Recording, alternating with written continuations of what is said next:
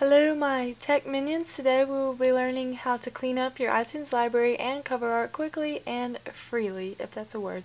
So click the link down below, tunupmedia.com/download, and it will take you to this page, and if you want to buy it, which I doubt you do, but if you do, you can buy the $30 special or the $20, or you can get it for free, which is what I did, which gives you 100 song cleanups, 50 cover art saves, and then unlimited on those too, which nobody cares about. Unless you do, because you're cool like that. But I don't. Anyways, stop whispering. So the other ones give you unlimited. If you have a lot of songs, you might want that.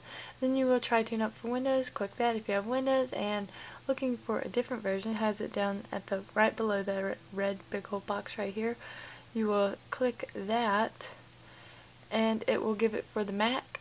And once you download it, go into your iTunes. And I just found a song that needs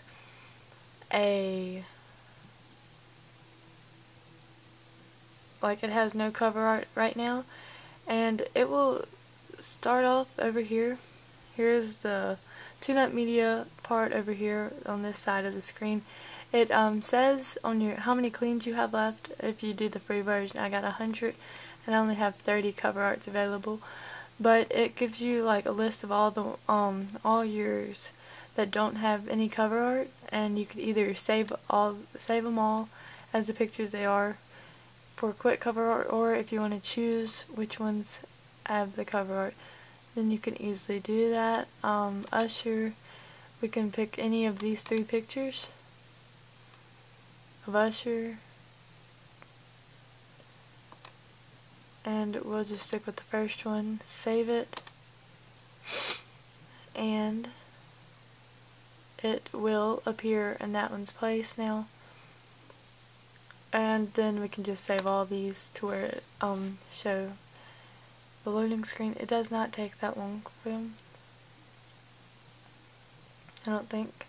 And then we just quickly did it, and we now have not a lot left. And it will slowly just finish that. So that's about it of the cover art. The cleaning, what that does is it will drag and drop your dirty tracks here. Clean works best if you drag up to 500 songs at once. And what it does is, let's see, you pick a song. Like if you just download a CD onto your iTunes and it says like track 1, track 2, track 3, track 4, track 5, you just drag all those tracks into here, and it will name the tracks for them, like what they are. And I guess it searches through the lyrics, you know what I'm saying, don't you? You got what I'm saying? And that's what that will do. And then you have your Tuniverse, which just allows you to do a bunch of stuff. It'll show my location where I live, so we don't want to click that. And concerts, you can see concerts near you, and you can share this from the last 5 songs you've had playing, songs most played, top artists in collection, and your favorite albums.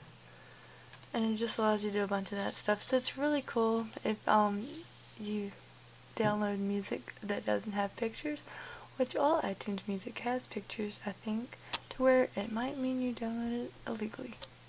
I honestly don't know what I'm talking about right now. Bye tech minions, I'll see you guys later. If you could you like leave a comment down below saying what I should name my audience, because I'm getting tired of saying, hey, it's iPod Touch Girl 22 here. I'm getting tired of saying that, so leave a comment down below on what I should call my audience. Peace.